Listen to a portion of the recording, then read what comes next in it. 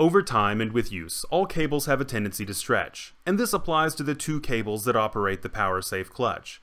The one connected to the black clutch lever, and the other one to the red operator presence control lever. This video will show you how to properly adjust these cables, and the only tools you will need are one 11mm and two 13mm open-end wrenches. Before adjusting either cable, and for better visibility, position the handlebars over the engine, and if present, remove the lower shield. If working with an electric start tractor, as we are here, there is no need to remove the battery tray.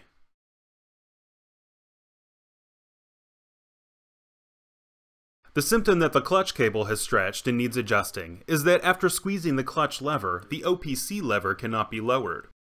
For safety purposes, the two controls are sequenced, so that the clutch cable with the large eyelet needs to partially engage the OPC control next to it before the OPC lever can be fully lowered. Consequently, adjust the clutch cable if the OPC lever cannot be easily lowered. Never exert extreme downward pressure on the red lever.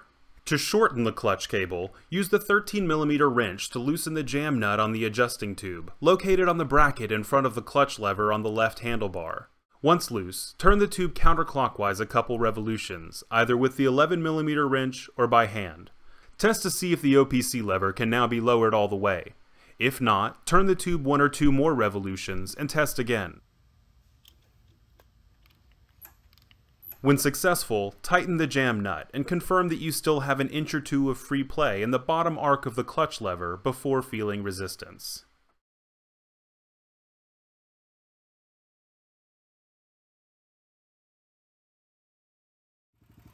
Moving on to the OPC cable. The most common symptom that the OPC cable has stretched is the loss of power to your tractor and/or attachment when it's under load.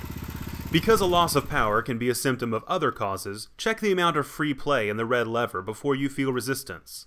If resistance is felt within a half to 1 inch, cable adjustment is not needed and the cause for power loss lies elsewhere. If free play exceeds 1 inch, adjust the cable and test for power before proceeding to other possible causes. To shorten the cable, follow the cable down to the top of the transmission housing where the outer black sheath is seated in a threaded tube.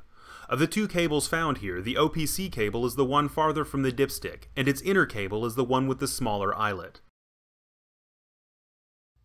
Holding the tube stationary with the 11mm wrench, use the 13mm wrench to turn the nut counterclockwise a few revolutions, loosening its hold on the tube.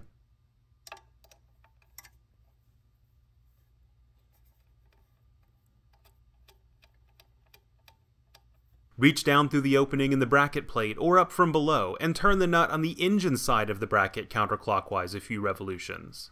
By creating more empty threads between the bracket and the inside nut, you can now pull the threaded tube back toward the steering column until the inside nut contacts the bracket. Then, secure the tube in its new location by holding it steady while you spin the outside nut clockwise until it contacts the bracket. Then, hold the tube with your 11mm wrench and use your 13mm wrench to tighten the nut against the bracket. Once the position of the adjusting tube limits the free play of the OPC lever to a half to 3/4 of an inch, it's time to test. Start the tractor, shift into first gear, and start moving forward. Release the OPC lever. If the tractor tires continue to turn, the cable is now too short. The set nut needs to be loosened, and the tube moved a bit toward the engine. Once the tube is finally positioned such that full power is achieved when the OPC lever is depressed and the tractor stops when the lever is released, the adjustment is complete.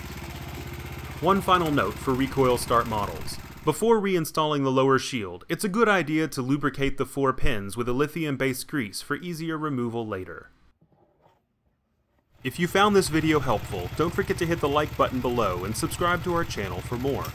Also, please know that we welcome your feedback and questions. To contact us about the content of this video, please call 1-800-543-1040 or email info@bcsamerica.com. Thank you.